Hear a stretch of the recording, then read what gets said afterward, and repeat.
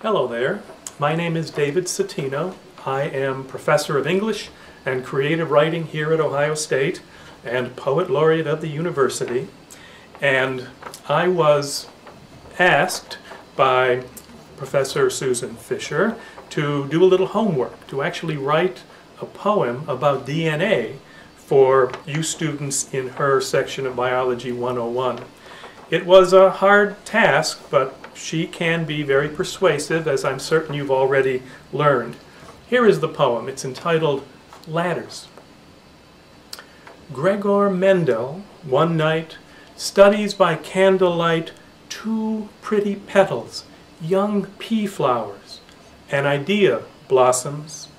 The delicate flowers glow in his hand like gaudy moths.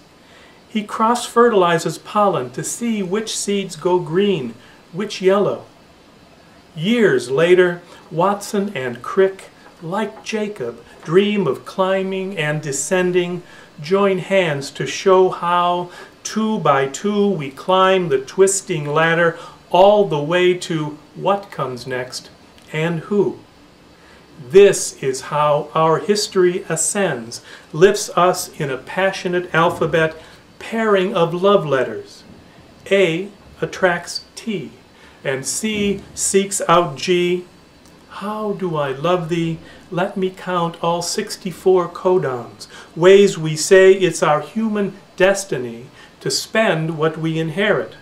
Oh, sweet pea, how gracefully you twist, flourish, climb, this arduous twining, twinning side by side, dances of the generations, artistic steps we take to make the very best selves we can be, strewing star stuff, egg and sperm, paying our way, jewels of protein, whispering to each other precious genome poems.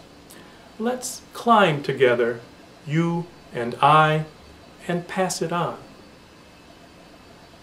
Thank you very much.